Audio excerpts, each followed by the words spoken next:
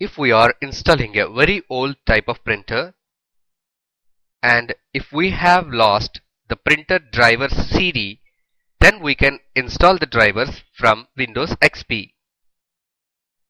To install a printer in this method, go to Start menu, Settings, Control Panel, click on Printers and Faxes option. Right-click the mouse in Printers and Faxes folder. Now choose the option Add Printer. Follow the instructions given in the Add Printer wizard and click the Next button.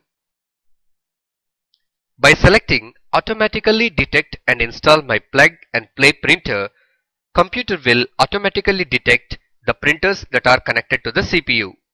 If we are going to add a network printer to this computer, choose a network printer option. In some cases, the computer may not recognize the printer that we have connected to the CPU. In such cases, click on Next button and manually choose the printer port. After selecting the printer port, click on Next button.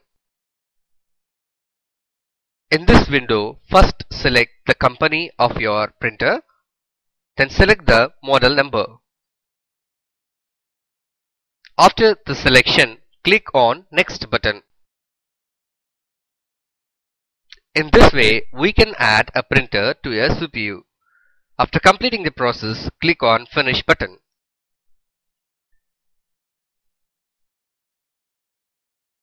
In this way, we could install Canon LBP 1000 printer in our computer. If the drivers of the printer we selected are not available in the Windows XP operating system, we can download the setup files from internet and we can install. To install in this way, click on Have Disk option and browse the folder which contain the printer drivers and install the printer.